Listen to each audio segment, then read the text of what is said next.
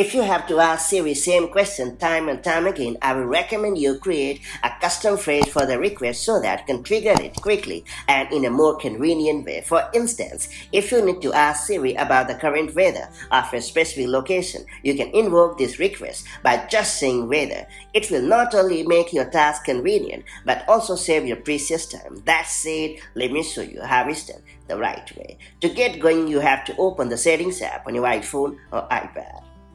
Then you have to scroll down a bit and choose Accessibility. Then head over to the Speech section and select Vocal Shortcuts. Then tap on Set a Vocal Shortcuts and then hit the Continue option. If you have already used this feature, you will need to tap on the Add Action button and hit Continue. Then you have to tap on the Siri Request option.